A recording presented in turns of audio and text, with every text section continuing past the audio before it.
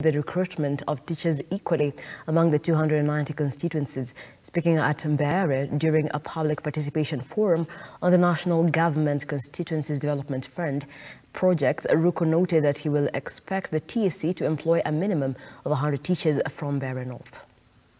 This is a call to the Teacher Service Commission in the ongoing teachers recruitment as far as Mbeere North constituency is concerned. We are asking the Teacher Service Commission to ensure that the trained teachers for Mbeere North are going to get their due allocations.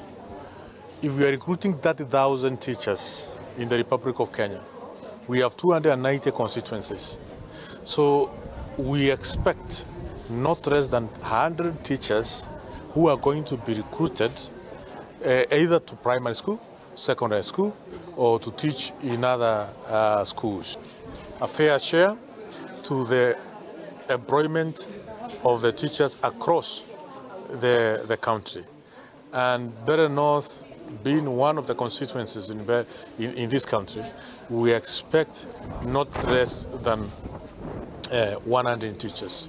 We know there is a lot of what is going on as far as the recruitment is concerned, but we want to let the Teacher Service Commission to know that we have qualified, well-trained teachers in this constituency who are more than 2,000, 3,000 teachers.